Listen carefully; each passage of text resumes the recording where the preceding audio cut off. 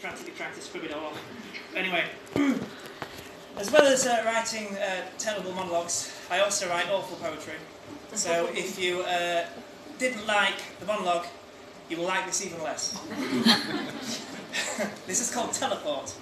Listen everybody, I've got a great idea. Just give me a moment of your time and all will become clear. I will create a new invention, the only one of its sort. It enables instant travel, and it's called a teleport.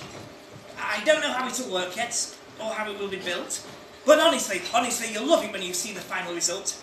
I'd remove the last few telephone booths that were once on each street corner, and then I would replace them with a brand new teleporter. And to facilitate longer journeys, there'd be a teleportation station.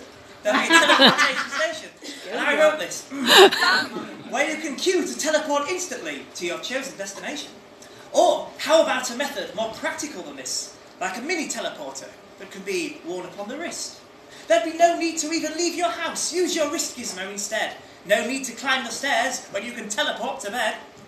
No more getting stuck in traffic, no commuting on buses or trains. No more waiting around for taxis, no need for airports or for planes. You'll never have to hurry, as you'll never need be late for that all-important meeting or that very urgent date. Oh, this is a wonderful idea. I can feel it in my heart. I'll get building one straight away. Now, where exactly do I start? Thank you.